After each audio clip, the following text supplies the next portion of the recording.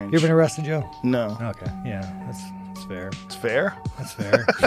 There's not really much about you, Joe. Like, you're just Joe Rogan, the podcast man that believes in aliens and does drugs. We don't really know what makes Joe Rogan tick. Let's just say you believe in God. Let's just say Joe Rogan the Christian. So society allows you to be a decent human being. But let's just say in your heart of hearts, right? The world ends and your fucking family's hungry and you go fucking kill your neighbor and feed him to your family.